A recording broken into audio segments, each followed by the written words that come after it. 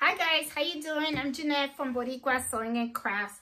And one of the things that I wanted to show you in this video is embroidering men ties. Okay, I had a customer that came and she usually always brings me stuff for me to embroider and stuff, and one of the things that she did was she wanted to get some ties for some of I think this is for her bosses, and she wanted to have their name embroidered on them. So this is the first one that I did, and as you can see, it came out really nice. I really like the way it came out, and it's a man's tie. So I do have another tie that I need to do.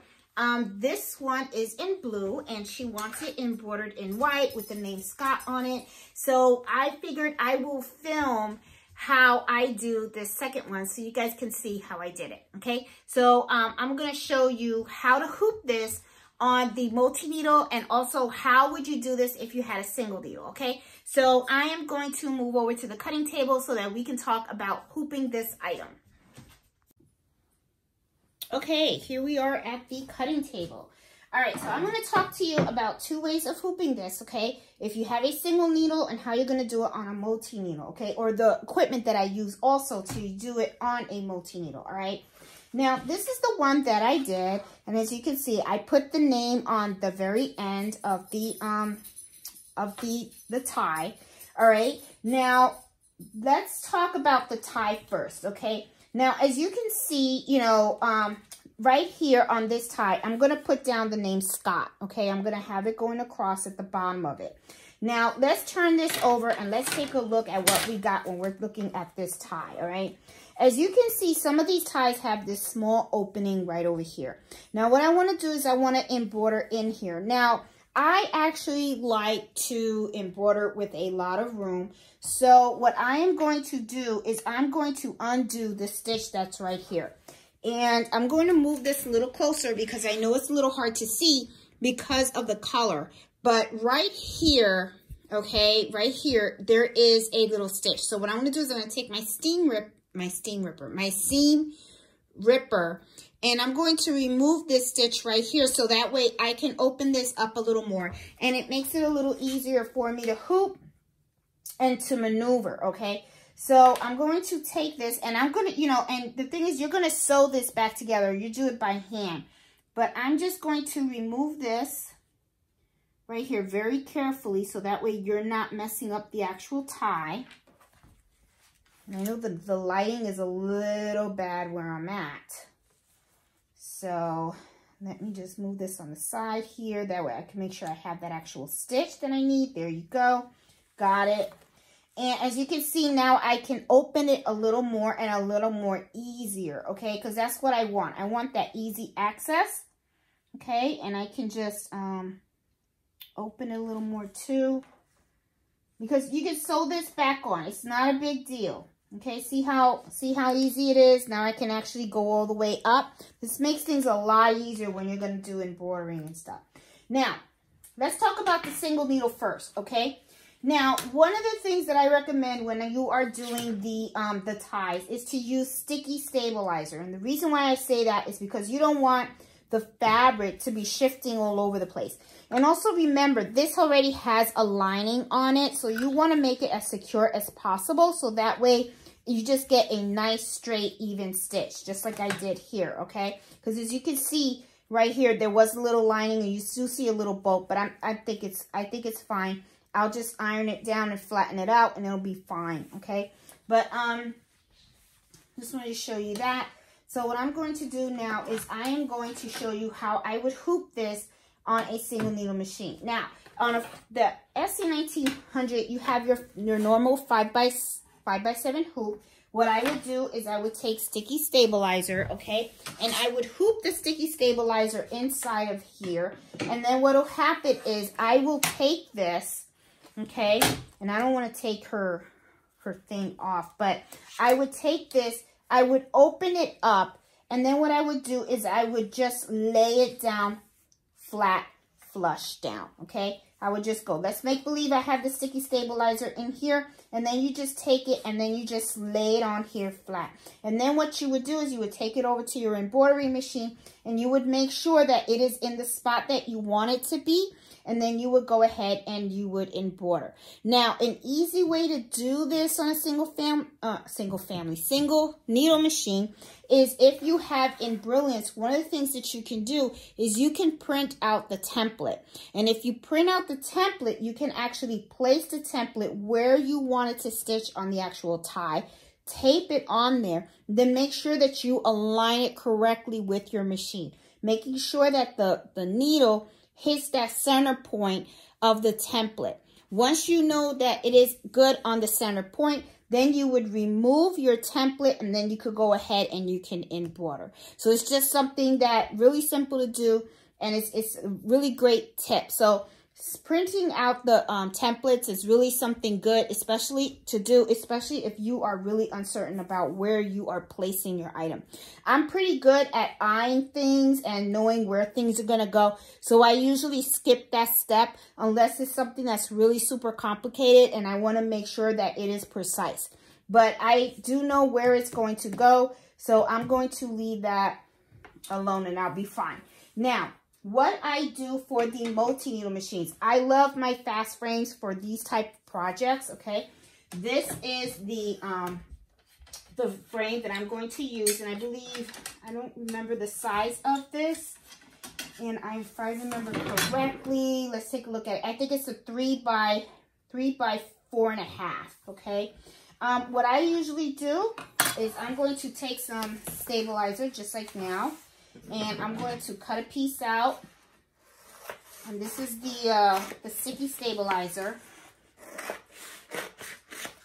Okay, and then I think I cut it a little bit too short, but that's okay. I know that the name is going to go across here, so I can always just do it this way. Okay, so what I'm going to do is this is the top. I'm going to turn this around, and I am going. Okay guys, before we go over to the machine, what I wanted to do was I wanted to print out the template to show you guys what I am talking about when when I'm saying going in Brilliance and you print out the embroidery file. When you do file print, when you have the embroidery file on your screen, you will get 2 sheets of paper. The second sheet of paper, what it does is it gives you the information about the file, okay? As you can see by looking at it, it has 2 different colors, okay? I'm going to do it all in one color, so I'm not going to worry about that. But if you look at the information about the file, it actually tells you how many stitches are going to be stitched out. It's 2 colors, and it also tells you the size of the actual file, okay? And then on the first file that actually prints out, I wanted to show you up front, okay? What I would do is I would cut this out, and if you can see really closely here, it has kind of like a plus sign in the middle. Right here is your center point. So what I would do is I would cut this out. I would go ahead and I would tape it onto my tie right here. And then when I align my tie on the single needle, I would make sure that the needle is right at the center point of the design. That way you know that you have it exactly where you want it to be. So I just wanted to show you real quick because I know that I was talking about it, but sometimes a visual actually helps. So I'm going to head over now to the machine so that I can show you how I'm going to stitch this out. Okay, I am going to put my frame on here. Now, one of the things that I noticed right away is because this is heavy, this is actually pulling on the fabric and it's kind of like making it go down a little bit, and I don't want that. So what I am going to do is I am going to actually hold it down a little bit, but I'm going to get some little clips and stuff because I really want this to be held in place, okay? So because I don't want it, or what I could do is I can actually hold this, that way it doesn't pull, okay? Because I don't want it to pull the fabric, but I do want it to hold in place. So one of the things that I'm going to do is I'm going to get little clips. And I'm going to try to put these clips on here on the side to see if it helps to give it a little strength so that way it can just stay intact. Sometimes these things really do help. That way you have it right where you want it. Okay.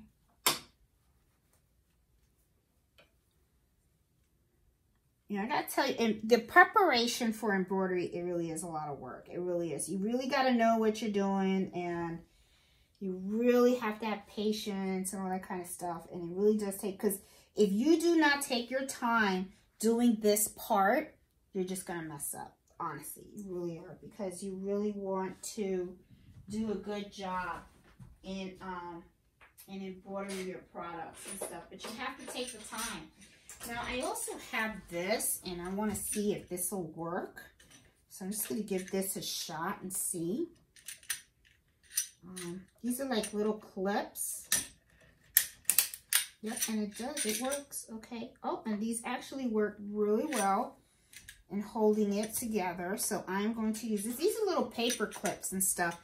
You know, you'd be surprised some of the things that you can, that you have at home that you can actually use. There you go. Look at that. And it's holding it in place so nicely. I actually like this better than doing it with the actual clips that I have. Because these clips are kind of bulky and stuff. This is just little, you know, what is it called? It's called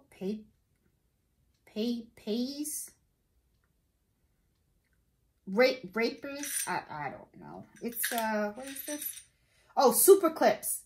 The original super clips. And I gotta tell you, they are super, because look at the way they held it really nice in place.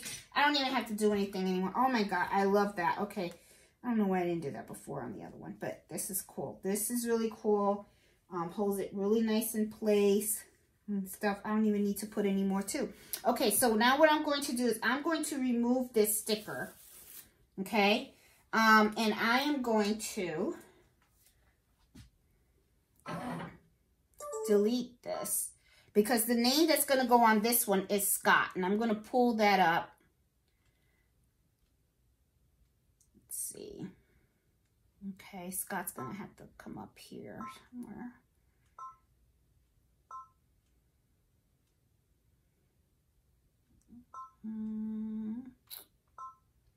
All right, here's Scott. And it's really small. It's small. I got to rotate it. Got to turn it around, because you want it upside down, because it's the bottom of it. So, and I'm going to hit OK. I am going to actually try to make it a little bit bigger. Okay. It's all going to be one color. It's going to be white. All right. I'm going to end that, and I'm going to do a trace. I'm going to see a trace, see how it goes.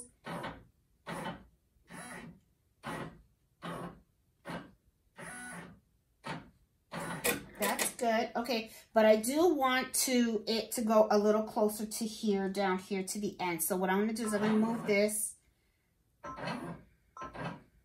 I'm going to trace it again.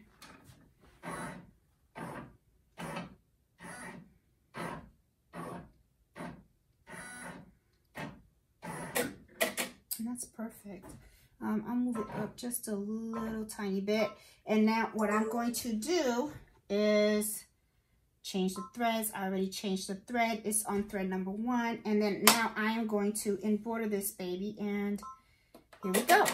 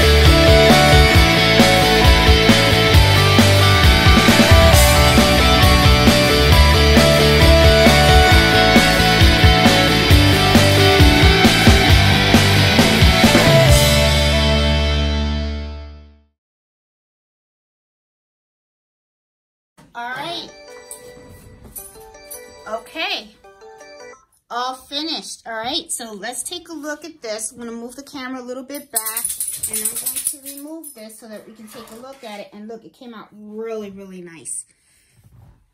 Look at how nice. That looks really, really nice. Okay, but we're not finished yet. Now that, remember, I have put this tie apart. So now I have to put it back together, okay? So let's go over to the cutting table, okay? And I'm going to show you what we got going on. All right, so this, I don't think you guys can see. I'm gonna move this camera a little bit here.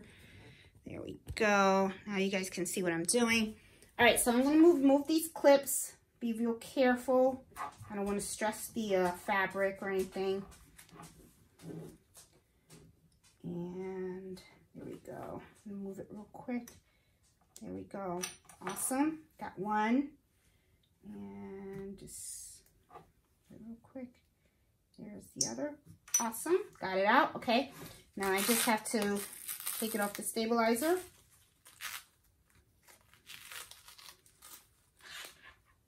Make this up. Came out cute.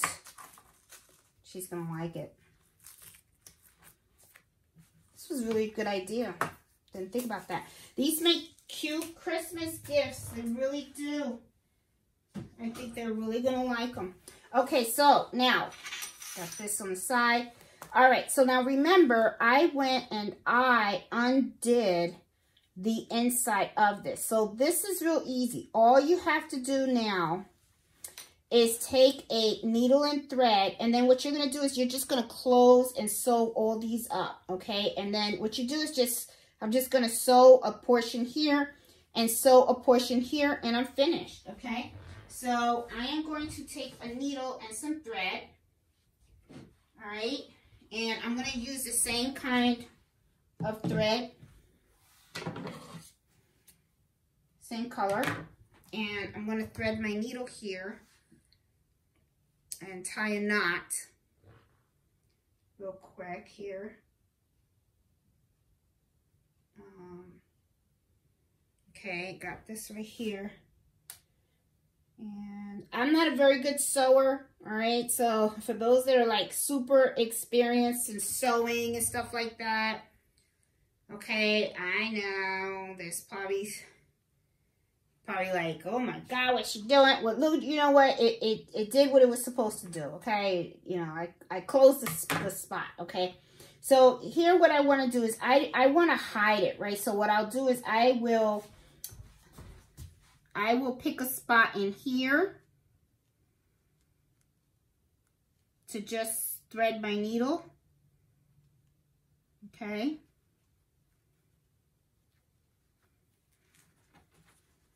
Take that, put that in there. See, and I got a knot. And then what I'll do is I'll just pick a spot, you know, against it on the top.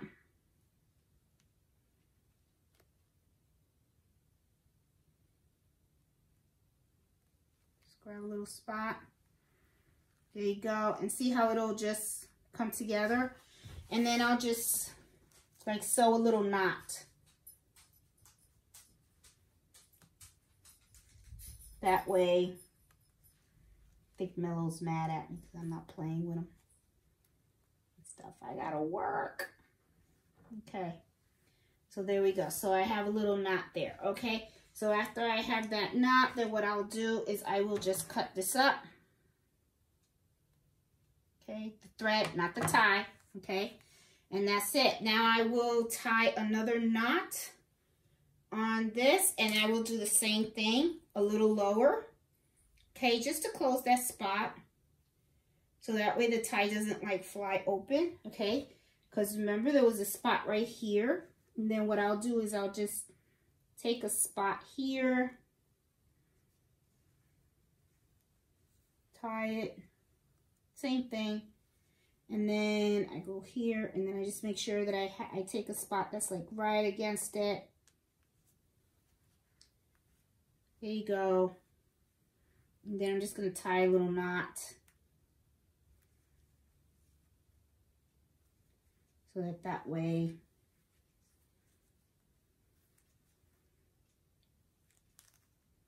you know, it stays shut. Let's do some simple. There you go. Do that knot. And there you go, stayed shut. And I'll just do another knot just to make sure that it kind of like stays. There you go. There, okay.